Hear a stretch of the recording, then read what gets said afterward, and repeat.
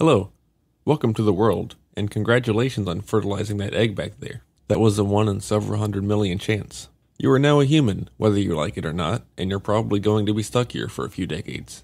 Now that you're here, you have a few responsibilities to take on, including not shitting yourself, breathing pretty much non-stop for the entirety of your lifespan, not eating Tide Pods, not even one, attempting to somehow thrive in one of the most complex and soul-sucking societies in all of human history, knowing the difference between righty-tighty and lefty-loosey, and not getting shampoo in your eyes, because if that happens, you might as well hit the reset button and start your life over from the beginning. You will spend the majority of your life staring at electronic screens and attempting to mask your inner feelings of contempt for all the strangers in your way at the grocery store with fake smiles and mumbled sorries until you've eaten too many McDoubles and your heart says, "Fuck you, I quit." If you are smart enough to be born to rich parents, you can probably get a replacement heart at the heart store if your original heart starts to give warning signs that it's thinking about getting another job where it's actually treated with respect. If you made the mistake of being born to a lower species of human, you'll instead find yourself doomed to a life of selling McDoubles to aspiring heart surgery patients, who barely treat you better than their own hearts. Your only hope for a way to break the cycle and find some happiness is to start a cult where you meet up in a dark alley every Wednesday night with the cold, cholesterol-clogged hearts of all the upper-middle-class seniors living in your city's fancy gated country club community built around a large golf course, and conspire to overthrow your masters without first agreeing on a well-thought-out long-term plan on what to do next, leading to mass chaos among your once loyal team of hearts, which will now be taken advantage of by the most psychopathic among them, blinded by their promises of a better life as long as all the hard work of critical thinking and making decisions is done by the leaders. Now you find yourself in quite a pickle, as the hearts have excluded humans from their plans for a new utopia, and seeing how you were clever and ambitious enough to challenge authority when you originally brought them together, they deemed you a threat and quickly moved you into a jar full of vinegar and tasty spices while you were sleeping last night. Too weak to bust your way out, you watch their empire rise and fall, rise again, reorganize, and repeat the entirety of human history after killing off all the humans thinking the planet would be in better hands. Centuries pass. Millennia fly by as you float in your jar, trying to turn a piece of popcorn you had been saving for later in your pocket, inside out, back into a kernel of corn. Because what else do you have to do? You already found the last digit of pi and solved the paradox of this sentence is false, and you're starting to think that your situation might be just a little bit hopeless and boring. You give up on the popcorn and decide to eat it. It tastes much better soaked in vinegar. You finally look up and see yourself staring back at you, but this time, it's not your pitiful reflection. Once he lets you out of your jar, however, and you get a more clear look at him, you realize he looks nothing like you. "Who are you?" you ask. "I'm you, you ploopy. Just from the future," he says, as if that were the most obvious thing in the world. "But you look nothing like me." The man pulls off a pair of glasses with fake eyebrows, a mustache, and a nose, and hands them to you. "Damn, I did me a real bamboozle," you say. You ask where all the hearts went. He tells you they tried to colonize Mars, but they destroyed that planet too and were sentenced to a 5-minute timeout in the corner by the Galactic Council. That doesn't seem to answer your question, but before you can ask what happened next, he tells you he has to shit and shoves you into a small spaceship, telling you to go to Jupiter or something and invent time travel within the next 24 hours so you can free yourself, or else you'll be stuck in that jar forever.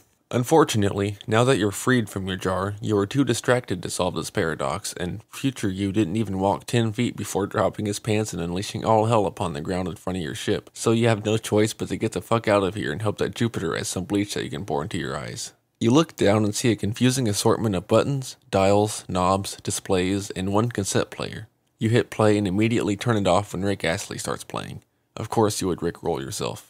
You start cluelessly fiddling with the controls on the dash, and your ship quickly jerks you to the side, slamming you into the wall next to a sign reminding you to put on your seatbelt. You crawl back into the chair and watch as you soar over ancient, overgrown cities and forests. Within minutes you're in space, heading God knows where. You seem to be picking up speed for some reason, but you still can't figure out how to operate the ship. A screen above your head turns on, and in it you see flashing red and blue lights. A speaker crackles to life saying, "Stop your vehicle immediately!" You fumble with the controls a bit more and your ship does indeed stop, but not without smashing your face into the windshield. You feel a bump and then hear the airlock open and close, and a not quite human-looking man walks in. "Sir, do you know how fast you're going back there?" he asks, looking rather annoyed. No, not really. License and registration, please." You stare blankly at him. For some reason you search your pockets, but all you find is a crumb from that piece of popcorn. "We've got a code 11, he says into a radio mounted on his collar. "What does that mean?" "It means you're a dumbass. Now come with me." You're starting to not like this guy. And what if I don't? Heh, what are you going to do, fly away? Do you even know where the Quinker coil is? Yeah, of course I do. No, you don't. I just made that up. Let's go before I shit your pants. I don't have all day. You follow him into the airlock and find his ship is docked to yours. He leads you to a seat inside a small cage and locks the door. Don't forget to put on your seatbelt this time. As soon as your seatbelt clicks, the ship takes off. He turns on some sort of radio station that seems to be nothing but a series of monotonous beeps.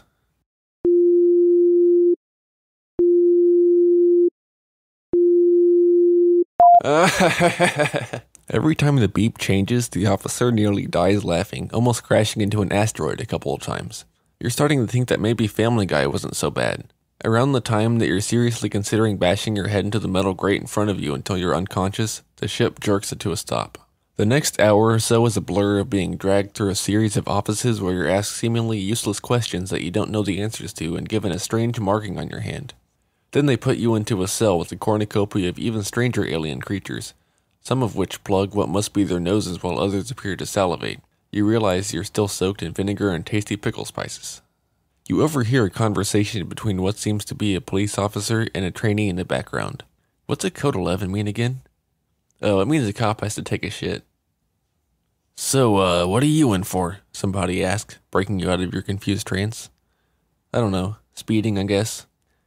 Cops around here got that little wiener fever. They take traffic laws very seriously. You must not be from around here then. Yeah, I guess not. Well, at least you're not going to be in here for very long. I got caught flying without a license. Oh, is that bad? You'd be in here a long time if that were the case. No, I can't be. I need to get out and invent time travel so I can get myself out of that pickle jar. You definitely aren't from around here.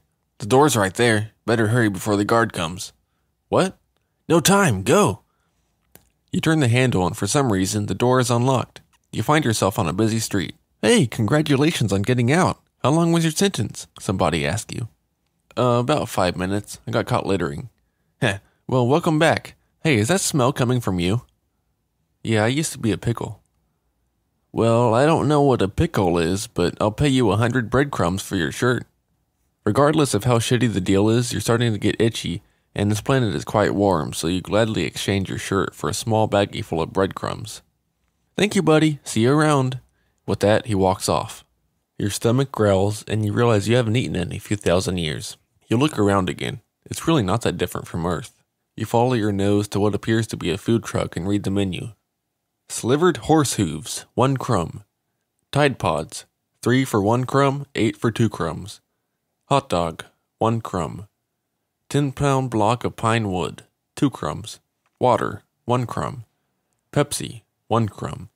Bleach, 3 crumbs. Pint of vinegar, 15 crumbs. ID required. Maybe you didn't get ripped off after all. Everything is super cheap here. You get a couple hot dogs and a Pepsi. Strange that they have Pepsi on other planets. Who knew capitalism had become interplanetary? You walk around for a while and explore the city. Most of the people here look like the police officer that pulled you over with shiny, pale, hairless skin of every color imaginable. Some of them are accompanied by strange pets. After a while, you start looking for a place to take a piss, as you haven't done that in a few thousand years either. You find a secluded forest area in a park and let it all out onto a spongy-looking bush. Oi, what the fuck, mate? It screams. Whoa, I'm sorry. You jump back, startled. Hey, we got our pisser over here. The bush hobbles off toward the park, spreading the word of your mishap as loudly as possible. Sirens begin wailing shortly after, and you sprint through the forest as far away from civilization as possible. About an hour passes when you stumble upon a clearing full of straw huts. A fire burns in the middle while a heavily decorated man chants and beats on a drum. A couple dozen other people lie naked on the ground, twitching and making strange noises. The drum man spots you and shouts something. A woman rushes over to you with a steaming pot full of brown sludge, which she quickly spoons into your mouth. You feel yourself dissociating from reality, and the last thing you see is your pants being removed while somebody lays you down with the other epileptic people. Colors you've never seen before and fractals of unimaginable detail flood your vision. Your body begins vibrating uncomfortably, growing in intensity by the second. Strange shapes rush at you and pull your body apart piece by piece without pain, but the vibration is becoming unbearable. As the last piece of your body is taken away from you, a massive pop fills your being and everything goes black. You were nothing and no one. You were just a single empty point of consciousness in an empty, infinite void. After a few uneventful infinities pass by, or maybe a few seconds, it's hard to tell, a small point of light appears. Hello again. I'm Greasus, the ancient god of fast food, diabetes, cholesterol, heart disease, cancer, and obesity. How was your experience as a human? No time for chit-chat, I'm just kidding. You're not actually dead yet, you're just tripping balls. Now go on, go back now. I've got like 35 other appointments with your tribe members today. Oh yeah, you don't have to worry about inventing time travel. That's been figured out thousands of years ago. They just never told your home planet how it works because they were too busy killing each other. We don't want to put it in the wrong hands and have to clean up millions of time paradoxes. Yeah, you can just go to a time shop in the city and rent one of their time machines for a few minutes. It only costs like 5 breadcrumbs. Good luck after that though. They'll be looking for the dumbass who pissed on the president. Your best bet is to get back to the forest after that and live with the indigenous people. Okay, now get out of here for real. I gotta go take a shit. You hear a loud farting noise that rips you back to the real world, which feels like a dream now. Or maybe this is reality and that was all a dream. Regardless, time is running out. The shaman's face appears above you. He helps you into a sitting position and gives you some sort of soup. Now hang on, why should I drink this? You say. Don't worry, the ceremony is finished. This is just to soothe your stomach. How was your meeting with the almighty Wee-Wee? Wee-Wee? He said his name was Greasus. Oh, I thought you looked like an earthling. Yes, the almighty Wee-Wee has many different forms that are most easily understood by those who meet him. For us, it is the Wee-Wee. For people who once lived on Earth, it was Greasus. Oh, interesting. Hey, sorry to run off so soon, but I have something very important to do. Wait, don't leave just yet. I have something for you. The shaman hands you a pair of cheap plastic glasses with a fake nose, a massive bushy mustache, and equally large eyebrows. Holy shit. The almighty Wee-Wee told me you might need those, and here are your pants back. And with that, he walks off. Your walk through the city gathers some strange looks, but no one realizes it's you. All around you, you see TV screens showing the president on the news. I can't even begin to describe how much that hurt my feelings. Why would you... Whoever did this, if you can hear me, I hope somebody shits your pants. You lower your head a bit and walk a little bit faster until you see a time shop. You go in, and it's 97 breadcrumbs to rent a machine for 5 minutes. Greasus is full of shit. You only have 97 breadcrumbs. You put the breadcrumbs in the machine and step in, leaving you with nothing but air in your baggie. Inflation is a bitch. A screen appears in your face with instructions and warnings on safe time travel.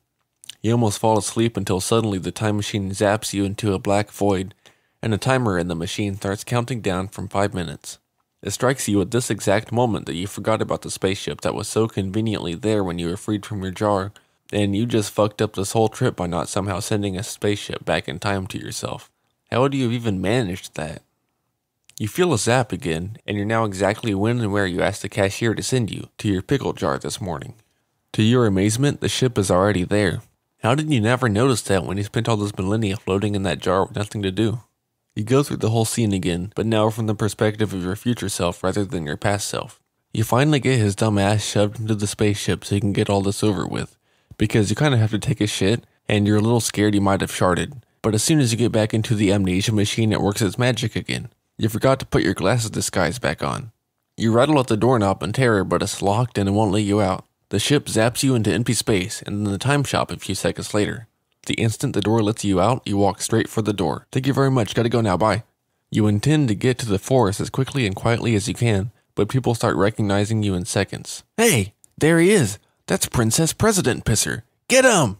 You break into a sprint, but people are collecting behind you by the dozens. Somebody leaps out of an alleyway on your right and tackles you.